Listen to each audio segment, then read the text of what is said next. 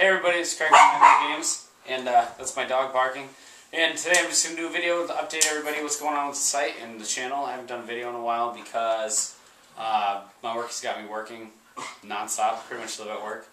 Dan too, so that's why Dan's channel hasn't been updated.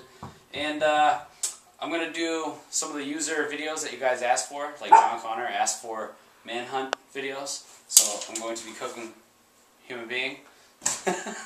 No, you asked me games that were like Manhunt. I'm going to review Manhunt 2. I have an uncensored version, actually.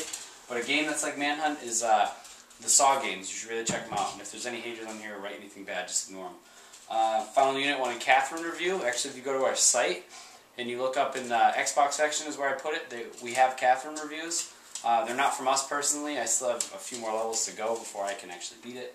So, hopefully I can get one of those. Stop Sign wanted a Bioshock review. Bioshock 1 was good, Bioshock 2 was crap. I'm not going to elaborate on how bad it was because we're going to be meeting with Irrational Games at PAX, and I don't want to trash their game on video and have them possibly see it before we're going to have to sit down face-to-face with them, because that would be awkward. Because last time we met them last year, it was extremely awkward. And, what did Luffy want? I wrote it down here. Oh yeah, you wanted Darksiders review. I'm going to do you one better. We're going to play Darksiders 2 at PAX, and I'm going to tell you how that is for a review.